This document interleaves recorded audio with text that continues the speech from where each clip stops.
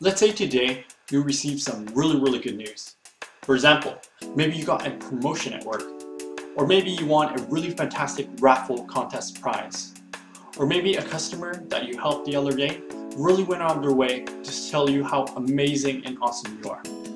What do we typically do after we receive news like that? Well, we want to share it with those close to us. We share it with our best friends, our girlfriend or boyfriend, or even our family members.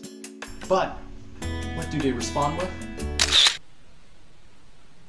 Oh, good for you. Or maybe just... Okay, but what's for dinner? It can be frustrating to have a response like that. Today's video is to share with you research to help better explain why that may be frustrating, as well as to provide you with research on what happens to couples over time who continue to have responses like that. This research was conducted on 79 couples by Professor Shelly Gable, and what it focused on was how couples share news with one another. What they found was that interactions can generally be categorized into 4 types. Let's say Mary came home from her job and told her husband that she got promoted at work. The first type of response her husband could have is active constructive. Whoa, this is great news! Your hard work skills are definitely paying off. How exactly did the promotion come about? A passive constructive response would be, That's nice, dear. an active destructive response would be, Promotion? Oh, I bet that promotion is just gonna be more work for you. I mean, you'll probably work even longer hours this month, and maybe it was offered to you because no one wants that position. a passive destructive response would be, Oh, promotion? Okay. Oh, well guess what happened to me today? or Oh, promotion? Well, what are we having for dinner tonight? not surprisingly, only active constructive responses were associated with positive personal well-being and higher relationship quality. All the other 3 responses were basically negatively associated. In fact, for women in particular, if they had an important event happen in their life and shared it with their male partners, the response of their male partners was crucial.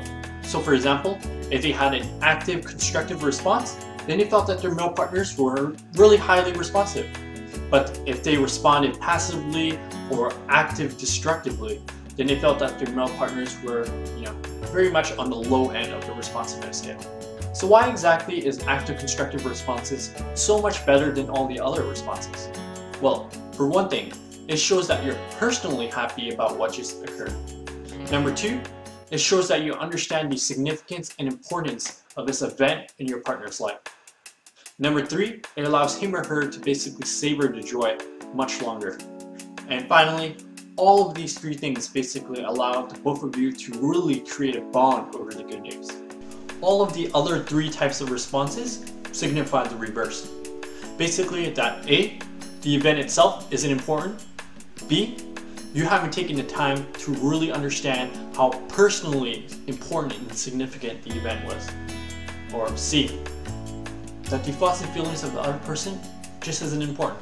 The long-term implication of this type of responsiveness is best illustrated through psychologist John Gottman.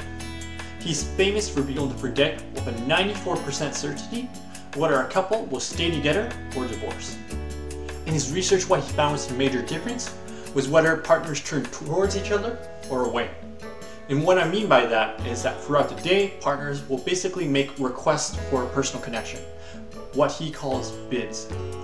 An example would be a husband who really likes rabbits. So one day he's out driving his car with his wife, he spots a rabbit over there and he's like, "Hey honey, check out the rabbit over there. Isn't it awesome?"